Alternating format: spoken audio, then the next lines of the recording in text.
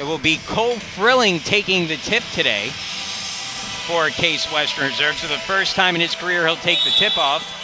Let's go, And he'll be going against Ethan Miller, who wins the tip and sends it back to the point guard, Colin McNeil, and we are underway at Horsburgh Gymnasium.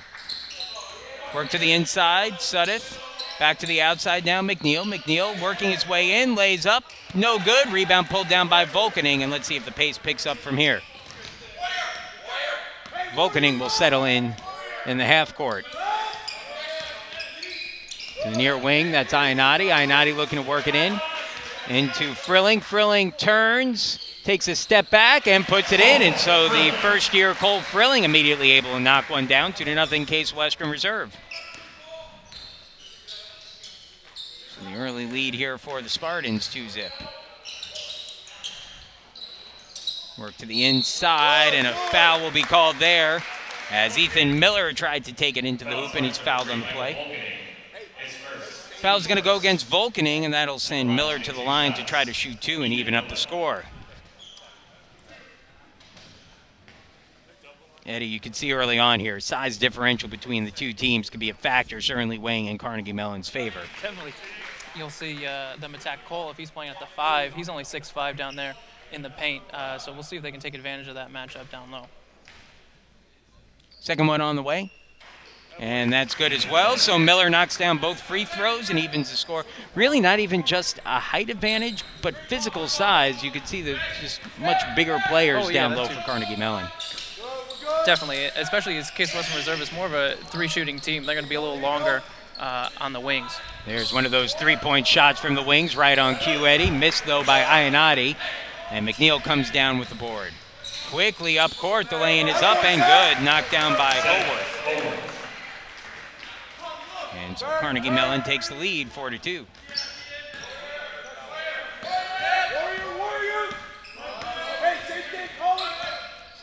Volkening along the outside. Hansen launches a 3 in and out. Fighting for the rebound is Hollis, but no foul called as it rolls loose. And McNeil comes away with it, and Hollis deflects the pass out of bounds.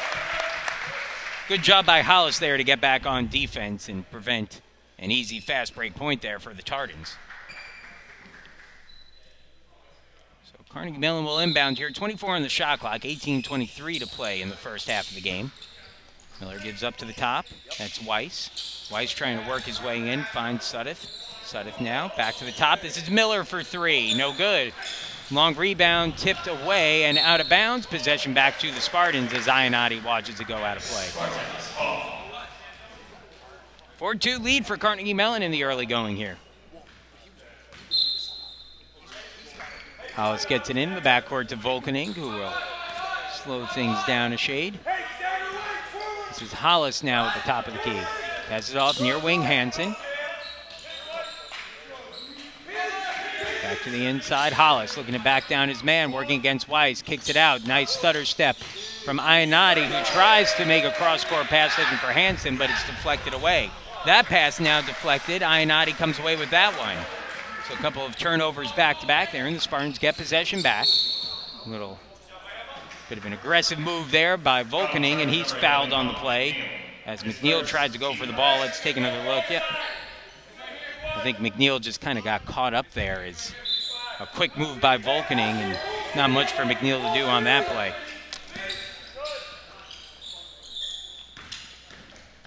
Frilling trying to work his way in, and it gets knocked aside. And that's an offensive foul. That's Volkening there on both ends drawing fouls, one on the offensive end, one on the defensive end here, drawing that charge. And you can see Volkening set outside the restricted zone there. And so Howarth gets called for the foul.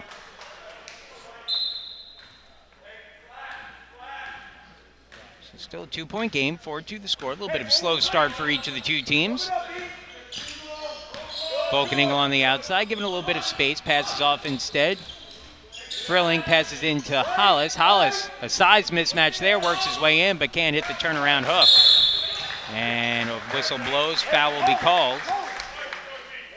And it will go against Frilling. Let's see if we can take another look at this. This will be the hook shot here by Hollis as he tried to work his way in. Well, not much contact there, but maybe just enough to trip up Haworth there. Haworth now controls on the far wing, gives back up top. Weiss now passes off to McNeil. McNeil working against Ionati. Stops and gives to Miller. Ethan Miller now back to the top. 10 on the shot clock. Haworth trying to work his way in against Frilling. Frilling has to be careful here with the fouls, as that one no good. Good defense there by Frilling, and again was able to do it without getting called for the foul. This is Hollis. Defense collapses on him, so he kicks it back out, and the Spartans will reset with 20 on the shot clock. Nice pass in. Frilling turnaround jumper, no good. Hollis has it. Put back, no good. Miller might have gotten a piece of that one.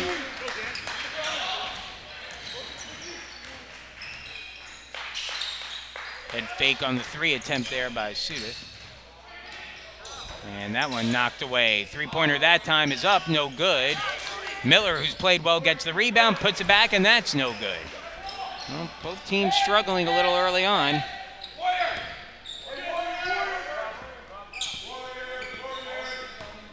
Each team has made just one shot from the floor early on here. Hollis kicks it out, far side. Hansen with it. Hansen looking to work his way in. That's Volkening with 8 on the shot clock. Volkening dribbling in. Kicks out. Open 3 for Frilling. Yes, that's good. And Frilling gives the Spartans the lead back. He scored all 5 for Case Western Reserve here. 5-4 Case Western Reserve on top. About to get our first substitutions of the game. It's a good backdoor cut there, but well defended by Volkening. Layup was no good by Haworth. Spartans looking to answer now as they come down court. This is Volkening, comes near side to Hollis. Hollis looking to work his way in. Backing down his defender, kicks out to Frilling, but the shot no good. Short jumper there, but unable to knock it down. 5-4 still the score. Spartans leading, ball loose underneath, and a block there by Frilling, but he'll get called for the foul. And that will be costly as it's now his second foul. Oh no, pardon me, they call it on Volkening instead. Yep, on the front end there. You can see looking back at it, Volkening came in from the other side of the hoop on the help defense and draws his first foul. Pardon me, his second. So Volkening is going to have to check out.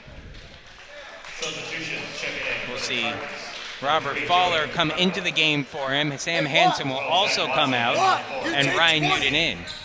And you can see the strategy being played here a little bit by Coach McGinnis, where Carnegie Mellon pulls some of their bigger players out. Well, all of a sudden now Newton's going to come in, and the Spartans matching up with a larger lineup.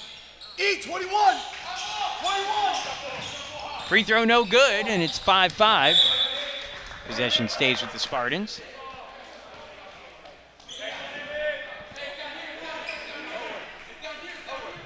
And if you're just tuning in, the Case Western Reserve women with a 27-point win over Carnegie Mellon earlier today. The men trying to follow suit and pick up the victory. That's Fowler, kick out, Ionati, step back 3 on the way, it's good. Ionati does that about as well as anybody, where he hesitates on the 3 as the layup on the other end good.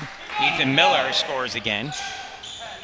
But he does that about as well as anyone, where he takes that step back and is able to launch that 3 while the defender flies past him. To the outside, Ionati. Nice move in, and that's good. And the Back-to-back baskets for Ionati. The reason that step back works really well is because he can drive into the lane like that and make an easy layup. So the defender's got to, guard for both there. 10-7 Spartans. That's Joey Krimpa, who kicked it out. Now driving in and getting the layup is Zach Watson, although he missed it. And the Spartans with the rebound. Ryan Newton came away with that one. Ionati right in front of us here at the scorer's table. Hi, everybody. Ionati has scored 5 straight for Case Western Reserve. Kicks off here to Hollis, who wants a 3. No good, long rebound. Sudeth able to pull that one in. Far wing now, 3-pointer.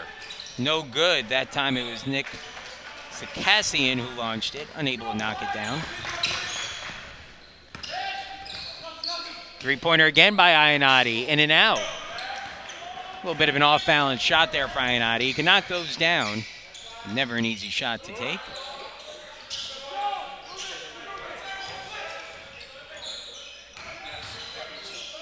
Cassian kicks out. Watson, and Watson's pass to no one in particular. A little bit of a miscommunication there. He had somebody cutting into the basket, and he thought he was going to stay up at the top of the arc. So the Spartans now will make a substitution. Connor Peterson into the game, and this will be just his second game played this season. So let's see if Peterson can make an impact here.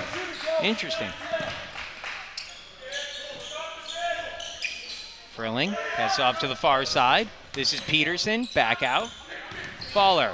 Peterson has a chance, wants the three, and it's good. Connor Peterson making the most of his minutes so far in this game. Knocks down a three fresh off the bench. Making Coach McGinnis look good right there. He's just been slow playing that one all season. Move the ball. Now driving in, layup is up, no good, and there's a rebound for Peterson. You know, sometimes you could get a guy and maximize his minutes when he knows that those are valuable minutes on the court for him. If Peterson is going to play more time this season, he's got to make the most when he's out there. Right. And now with Volkening's in a little bit of foul trouble, he's on the bench right now, so, you know. Without Matthew Leonis as well. Right, This is Peterson again, finger roll off the front of the rim, no good. Heat check there, I think, a little bit for Peterson. Three-pointer, no good. Frilling deflects that one. Great job on the offensive rebound by Frilling. Now from the near wing, Frilling going to try to cut in. Instead, kicks it out. Newton with it, driving to the hoop. The lane is up and good. Ryan Newton off the bench getting that one to fall. 15-7, and the Spartans really starting to rally here. Yeah, they're playing a little bit more up-tempo at the beginning of the game. They were, you know, kind of shutting down when they got in their half court, playing more their style. 13-3 run for the Spartans. The outside three-pointer Miller, and he continues to really hurt this Case Western Reserve team. Miller has played well today. He has 8 of his team's 10, and that cuts it back to a 5-point game. Miller averaging 13 on the year. He can hit from inside and from out. Showing his range there. This is Newton, kicked out, Faller. Faller, nice pass off to Frilling, backtracking as he takes the jumper and puts it in. And a really good pass there from Faller. So Frilling has started off his day well. 7 for him. There he is with a block right there. And now let's see if he can answer as he comes down the court quickly. Frilling driving in, kicked out, and a little bit haphazard there as it goes past Faller. Maybe a Case trying to do a little bit too much there. Some more substitutions here as it looks like the starting backcourt back into the game for Carnegie Mellon. Colin McNeil and Zach Howarth check back in. The Spartans. We had Hollis come in for Frilling there. So it'll be Ionati, Hollis, Newton, Peterson, and Faller out there for Case Western Reserve. McNeil, Sudeth, Howarth, Weiss, and Nakassian in. Jumper there, knocked down by Sudeth.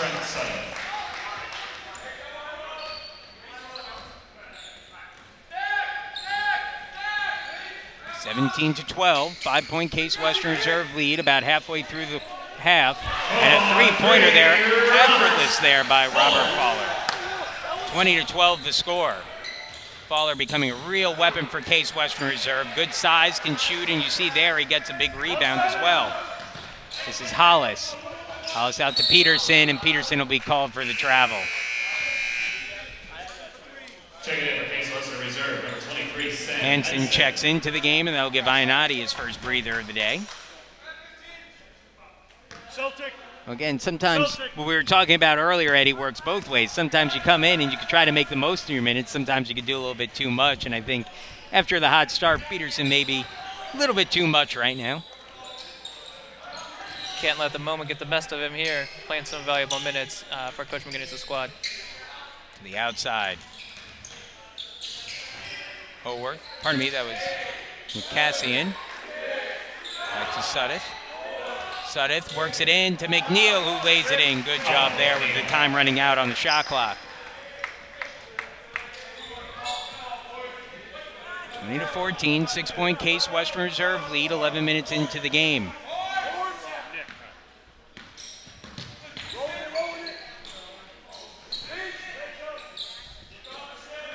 Newton backs his way in, and that's good, and I believe we're going to get a flop warning called there.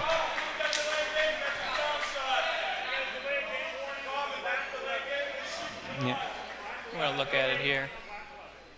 So, yeah, that's a clear flop there by McNeil, and that's called now a point of emphasis this season with the referees on those flops. It goes to the delay of game warning. If another one happens, it becomes a free throw. Yeah, and that's one warning per team, not per player. Correct.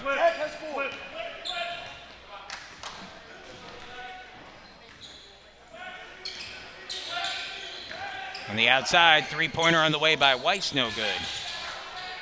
Rebound, though, on the offensive end. And a travel called against McNeil, who tried to lay it in. And get another look at that one.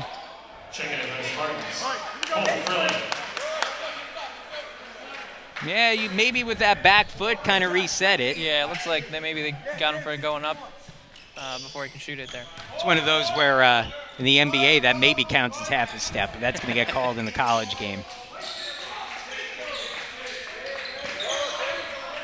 Newton on the inside, trying to work his way in. Nice move, and a lay-in is good. A lot of energy off the bench today for Ryan Newton, who has his team up by 10, 24-14, early lead here for Case Western Reserve. And that's two straight possessions where they fed Newton in the block, and he delivered. And a foul will be called on the back end there, and that will be on Fowler. Fowler tried to make sure that one was called against him there. See some members of the Case Western Reserve women's basketball team taking in the men's game here. Nice win today for the Spartan women earlier. Some well-deserved rest heading into the beginning of the tough UAA schedule. Reminder, we'll be joined at halftime by the second best dressed man in the building today, Todd McGinnis, who will recap the first half with us for his team. That's a foul called there. And then after that, make sure to stay tuned. Case Western Reserve University Athletic Director Amy Backus will be joining us as well, and she'll tell us about the goings-on at the Spartan Athletic Program. 10-point lead for Case Western Reserve. As Howarth knocks down his first of two free throws. Howarth is shooting 68.4% entering today's game. Second one is good.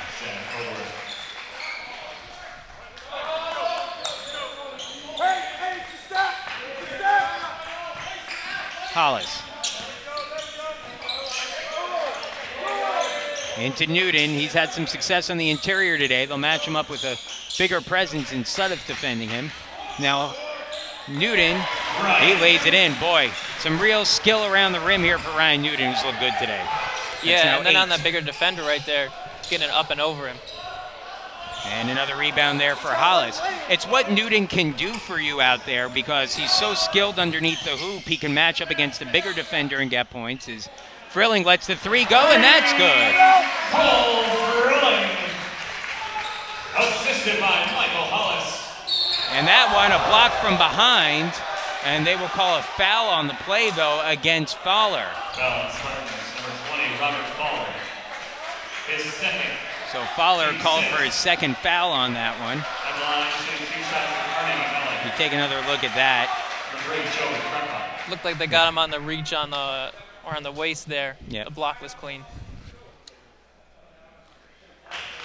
Joey Kremp at the line knocks down the first one. One more look at that. Let's see. Michael, timeout. No. On the make. Yeah, that looked clean on the replay. It's so hard to judge in the moment, and you see more often than not. Refs, especially when a player gets above the other player, like Fowler did there, they will err on the side of caution and issue the foul on those. We'll get a 30-second timeout here as the Spartans with an 11-point lead with 7:09 remaining, but we'll keep it here on air with you. Eddie, a really good start to this one for the Spartans. You can't ask for better than what they've gotten with an 11-point lead over Carnegie Mellon. Yeah, they responded really well. Beginning of the game, they weren't shooting well, and they seemed to pick up the pace as the first half started going on, and picked up a really good early lead here against the Tartans. A little bit similar to what the women faced earlier here at Horsburgh Gymnasium. You know, for Case Western Reserve right now, key number to look at is the disparity in bench points. 14 points off the bench for the Spartans compared to just 2 for Carnegie Mellon. That's been a big difference so far in this one. 10 points for Cole Frilling in his first career start, and then 8 for Ryan Newton. It's just been a really good day for the Case Western Reserve big men so far. They have 18 of the team's 29 points combined. Hollis along the outside. Frilling doing a good job to corral that one. Works it into Newton. Newton again against Sudduth. Step back jumper, no good. And that's one where you'd rather, I think, see Newton go straight at the rim there rather than take that step back. Good pass off by McNeil. A block on the shot, though, in Case Western Reserve with the rebound. That's Hollis who picks it up. Faller comes in. Frilling, three-pointer, no good. And maybe that's a case of both Frilling and Newton getting a little bit too greedy on the offensive end. Move, Dan, move, Daniel. 11-point lead for the Spartans. Three-pointer on the way, and that's good. Zach Holworth knocks it down. And that will take a bite out of that lead, get it back to single digits, 29-21. Spartans ahead in this one. Newton. Faller for 3. Yes. Robert Faller having a really nice game today. That's his second 3 of the day. He has 6 points. Get lower, Colin. Eddie, that penetration for Case Western Reserve, as a foul will be called there. The penetration for Case Western Reserve starting to show some benefits as they're getting some open looks on the outside now. Yeah, and it's been really impressive, especially against a much bigger lineup here at Carnegie Mellon, of them being able to get inside and get those easy layups so that they can open up the wings for three-pointers. That foul was called on Hollis, his first, as McNeil misses the front end of 2. It'll be interesting to see how Case Western defends against Carnegie Mellon here for the rest of the first half. They already are in the bonus with 7 fouls. They have held the Tartans to under 30% shooting, but maybe it's because they've been so aggressive on the defensive end. Second free throw no good as well for McNeil. McNeil only a 50% shooter coming into the game, so he has struggled from the line this year. Mismatch down low as Hollis being defended by McNeil. Hollis takes it, backs his way in. Got a little turned around under the hoop, forced to kick it out. This is Hansen who launches a long 3, front of the rim, no good. And Sudduth pulls down the rebound. And a little wild there. Ball comes loose. Holworth doing a good job to keep possession. A little haphazard right now, but Miller ends up with it, launches the 3. That one no good, and Hollis pulls down the board.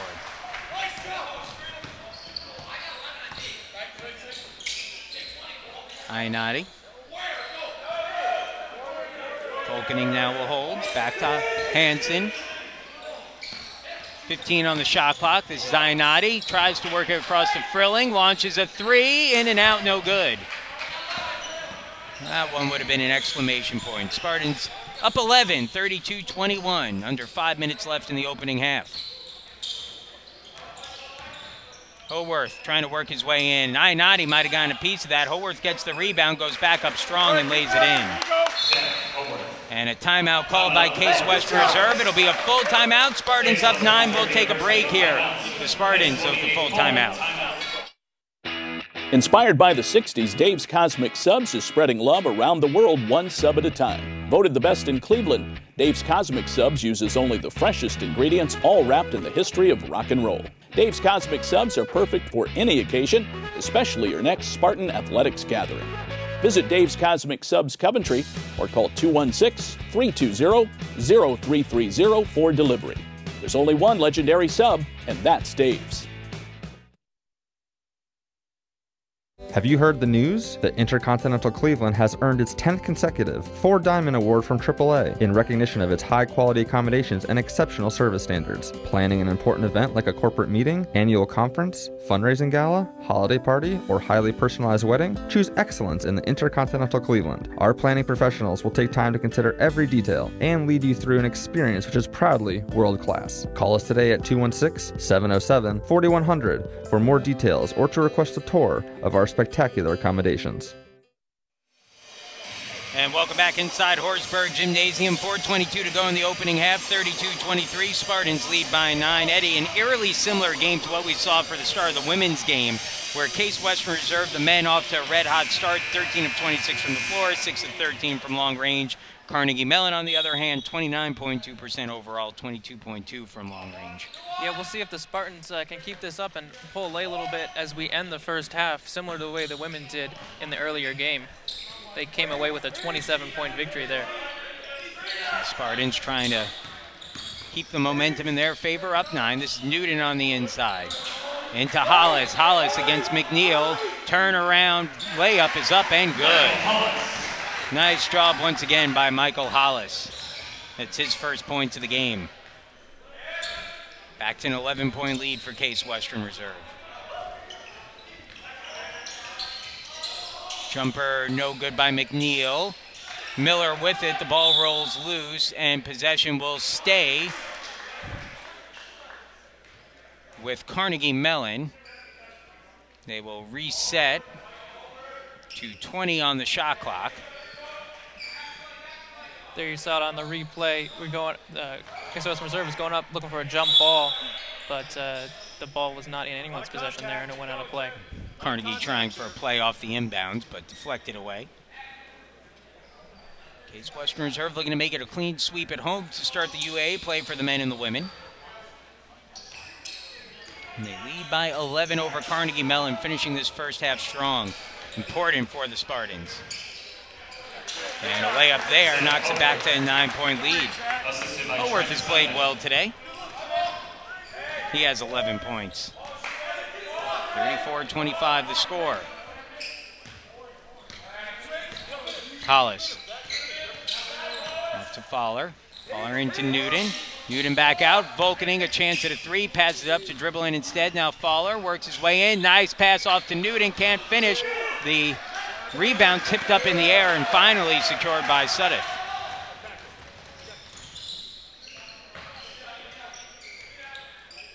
McNeil. Far side. Back to the top of the key now. Howarth with it. Sudduth controls. 3-pointer, no. McNeil passes it up, dribbles in instead. And knocked loose. Newton falls on top of it and gets it off to Volkening, and now the Spartans may have numbers coming down court. Quick pass off to Ionati. Step back, 3-pointer on the way is good. A step around the oncoming defender, and Ionati with a fast break 3. 12-point lead for the Spartans, but the answer back by Howarth quiets down the crowd. He knocks down the 3 in response, back to 9 points, 37-28. That's a big 3 for Howarth there. Yeah, he took advantage of Spartans going to be a little bit celebrating right there. That 3-pointer to go up 12 and nailed it. Hollis now the outside. Volkening takes it, working against McNeil, dribbling in. Step back, jumper is up, no good. Newton trying to go for the rebound, and he's fouled on the way in. And they'll call it against Sudduth. And that is his first. His first, team's third. Check it in. Cole Frilling back into the game. Cole Frilling. Frilling still leading all Case Western Reserve players today with 10 points. Been out for the last few minutes. 3-pointer on the way there by Fowler, no good. Howarth. Shot is no good. Fowler with another rebound, and Spartans ball. it was either a tie-up or a foul. Let's see what they called there. They do call the foul, and that will go against McNeil. That's McNeil's second. That's a big loss for Carnegie Mellon, although it's only 1:44 left in the half, but 2 fouls for McNeil, their floor general out there. Yeah, taking him out here. Let's see how long he stays out of the game. By the way, interesting to see a little bit of a smaller rotation today for Todd McGinnis as he enters conference play. Only 8 players in this one so far.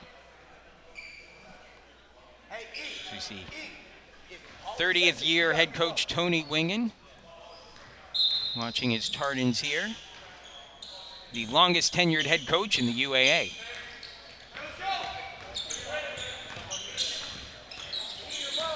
I believe that's relatively new, after Mark Edwards left WashU.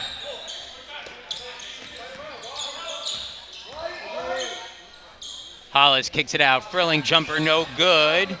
And the rebound taken by Howarth, who continues to play strong. Three-pointer from the outside, and that's good. Joey Krimpa knocking it down. And all of a sudden the game back to 6, just over a minute to play here in the first half. Well, again, the way this half ends could have some significant impacts on the second half. The Spartans have been in control the entire game. I'm sure would love to get this back to a double-digit lead if they can.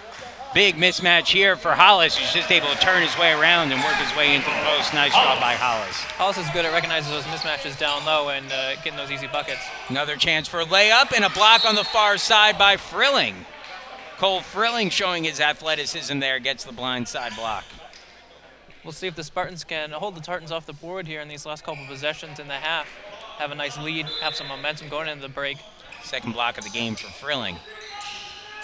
24 on the shot clock on the inbound. Pass in the interior, Sudduth working his way in. Layup is up and good as he was working against Newton.